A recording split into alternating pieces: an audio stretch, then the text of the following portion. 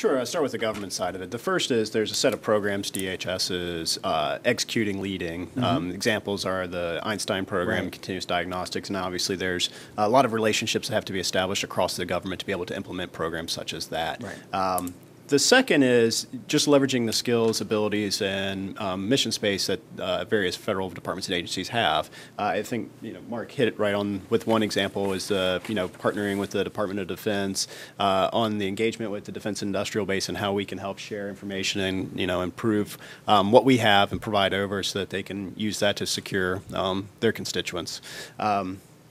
Within the federal government as well, we take advantage of the resources that are out there, leveraging the energy labs, some of the technologies in development there, the work that they do not only for energy and defense and other sectors, working with the National Institute of Standards and Technology from a research and development standpoint. And obviously, I think everybody's familiar with the relationships with DHS and DoD on various activities of threats, vulnerabilities, defense, things like that. From from a critical infrastructure side, the establishment of programs that allow us to do information sharing broadly across critical infrastructure, learning that what's being learned into different ones and enabling one sector to be able to share with other sectors as well has been an important program for us. I mentioned working with the Department of Defense as well with the DIB industrial base, defense industrial base as well.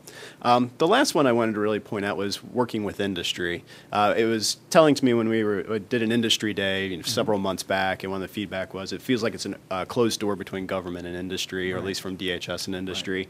And I think one of the things that we are excited about is opening up the dialogue with industry, not from we're coming out to procure technology, but we're looking for feedback on what you've learned and experienced in, protecting your own networks, protecting your own systems that we should be benefiting from as well. So engaging in a more active dialogue of the capabilities that are out there and how we should be exploring that and defending ourselves as well. I think we've seen a lot of shared accountability, shared responsibility across these sectors and with industry and ourselves. It's a team sport to protect the nation, right? And we are so intertwined. I think it's starting to move away from that concern about being very stovepipe and I protect myself and I'm good. No longer is that true anymore. And I think there are ways of using anonymous type of reporting to be able to make people more comfortable with sharing and things like that. But I think there's a more palette for doing that sharing now. Good.